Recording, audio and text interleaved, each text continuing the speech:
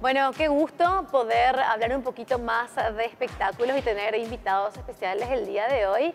Estoy con Michael, bienvenido Gracias, Lu. a Arte y Espectáculos, la RPC. Un placer tenerte con nosotros. Un placer estar acá. Bueno, viste con una cantidad de artefactos acá extraños.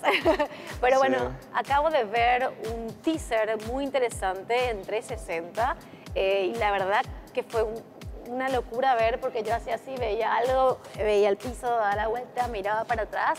Es un proyecto súper innovador que tienen. Sí, así la verdad que el 360 es un medio que, o realidad virtual, un medio que está emergiendo con todo desde el año pasado realmente, porque el año pasado se empezó a hacer más accesible al público. Y a mí me fascinó el medio porque de por sí, así a vos como espectador te crea una sensación muy distinta a lo que puede ser el cine, la televisión.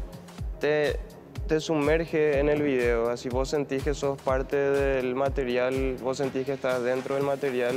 Es una sensación muy distinta. Sí, estamos hablando de una miniserie que están, digamos, con un proyecto de Rafa Alfaro, vos, Javier Enciso, bueno, un grupo muy grande de gente que está haciendo cosas muy lindas en el audiovisual paraguayo. Fuimos varios locos que nos juntamos y quisimos hacer algo innovador y de ahí salió Opus, que es el material que te estoy mostrando. Opus surgió porque yo realmente no veía que nadie estaba apostando a la ficción en este medio de la realidad virtual y decidí apostar en la ficción. Me parecía que sí puede ser algo muy innovador y nuevo para un espectador. Y me junté así, todo el proyecto lo empezó con nosotros, conmigo y los 4 protagonistas, que son, como dijiste, Rafa Alfaro, Javi Enciso, Caraí, Víctor y Juan Pablo Vera, un muchacho nuevo, pero un muy buen actor. Y la historia de Opus trata, se enfoca en el personaje de Luis.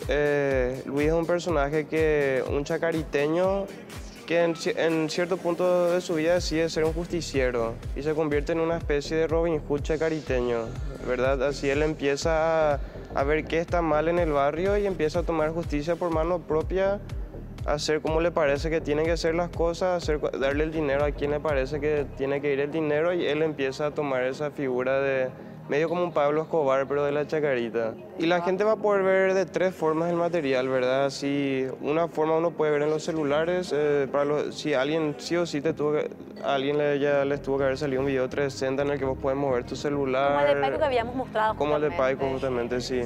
En la computadora también se puede ver, pero realmente la experiencia real para la realidad virtual es a través de los visores, que a mí me sorprendió, pero cada vez más masivo. Así, yo conocí a bulto de gente que ya se compró su propio headset, así headset se le llama a este gear y... A estos lentes supersónicos. Sí. Y hay varios tipos, modelos, pero cada vez se vuelve más barato para el público y cada vez más gente curiosa compra y prueba el medio. Muchas felicidades, en serio. Ojalá me pueda ir con ustedes a Formosa, acá cerquita nomás. Así que por ahí nos vemos en este primer festival de cortos paraguayos que hay en Formosa. Y bueno, suerte para Cannes, eso ya no se les llegó este año. Pero suerte Gracias. con todo lo que están haciendo, Michael. Gracias por tu tiempo y le seguimos entonces como Opus.